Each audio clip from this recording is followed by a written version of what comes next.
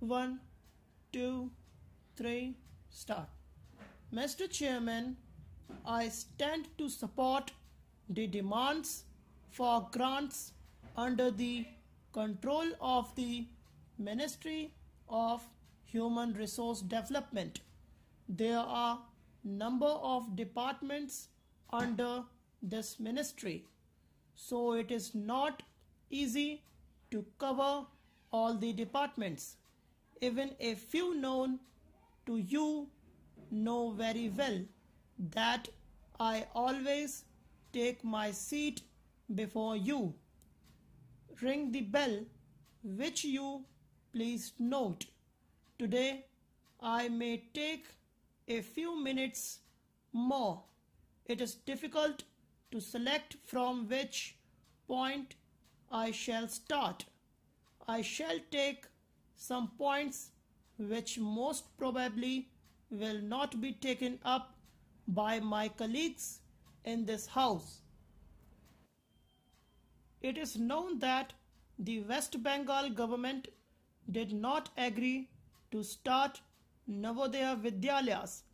I know from my personal experience that if opportunity is given to a boy from the street, he can develop in a wonderful way.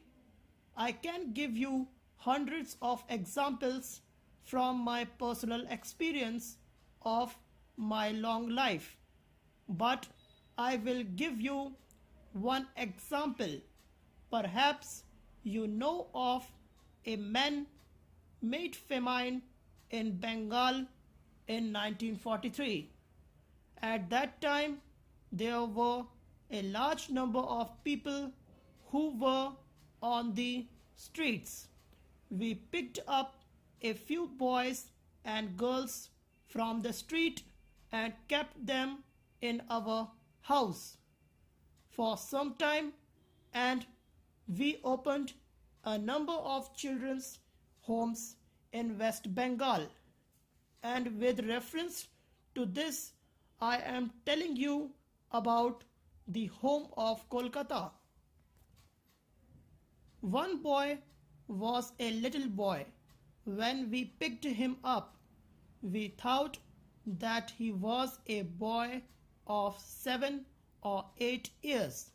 But after some time, when he stayed with us, after he was fed well, we realized that the boy was not less than 12 years old.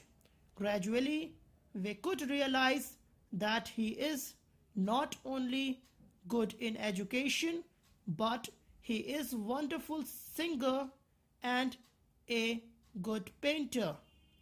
A few years later, we took the painting of that boy to no less than a person, a famous painter.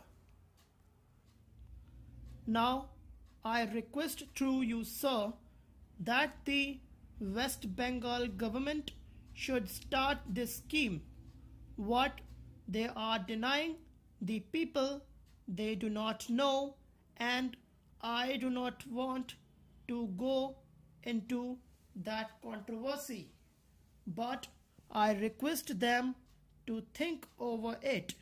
In this connection, I would like very earnestly to point out that in 1942 movement they did not agree, but later on they said it was a mistake. So I would like to suggest that a special program should be introduced for girls in sports. Usually parents are not coming forward to send their girls from sports. Special efforts must be made so that the girls could come to the sports. I would like to point out that the schemes of stadium must be helped in their subdivision and even in the villages. In this connection, I would like to submit that I have tried my level best to get some money for the stadium in our subdivision, but I was not successful. I hope it will be successful later on. As far as I know, tribal dances are not included in the dance degree courses. It must be introduced, and tribal people are to be appointed as tribal dance teachers. It is not that a person from outside should learn and come to the university or colleges. Tribal people should be trained and appointed as teachers. Development of folk dance must be looked into. In this connection, I would like to submit that collection of folk stories and themes are to be planned from the remote corners of our country, because as you all know, if those can be collected, we shall have a real treasure in our country. There are a number of very good schemes under Department of Young Affairs, Sports and Women Children Affairs. But I am sorry to say that delay in releasing grants spoils everything.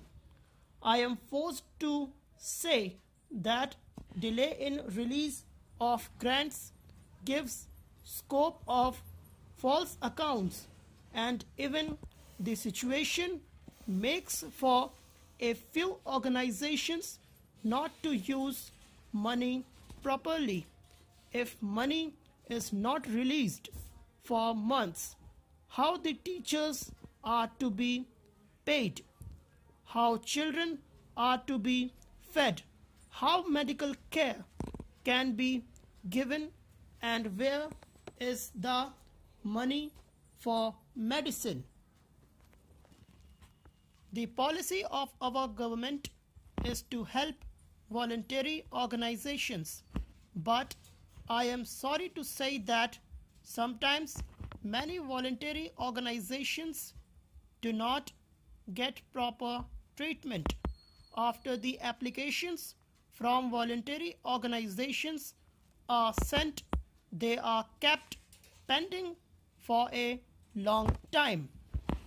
My request is this: if the government cannot give grants, let them say that for certain reasons they are not able to give them the grants. Do not keep them pending and keep hanging. Then money is not released in time.